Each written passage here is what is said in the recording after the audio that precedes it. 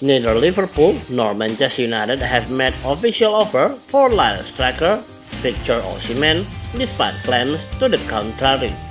Osimhen has been linked with a move to both clubs this summer, although it's Napoli who are currently leading the race for his signature. They have been locked in negotiation with the player and his club for several weeks and look to be closing in on a deal this week before the player deciding to change agent led to a stall in negotiations. That led to report this week that Liverpool had suddenly emerged as contenders for his signature, with Georgian clubs supposedly asking for his signature, a move that put the Reds at the front of the queue that has since been dismissed in both Italy and France, although rumors continue to circle that either they or Manchester United could come in.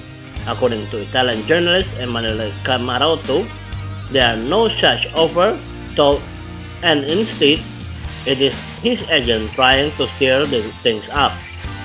Despite the circus maneuvers of the new agent, Napoli still remain favorites in the race to Osimhen, he told Napoli magazine. The entourage of the player to justify the promises made to the Nigerian with the change of power of Antonelli as attempting to trigger an auction that at last for now is not there. Manchester United and Liverpool have not made an official offer to Lille at the moment. The English club have been contacted directly by the agent and have expressed tension with the player, but it's different from the things that are being said in these hours. Napoli will not wait forever, but has a strong agreement with Lille. Out in the full evolution in a deal that in any case going in or out because the passion in the Napoli home is still there, but it cannot be definite.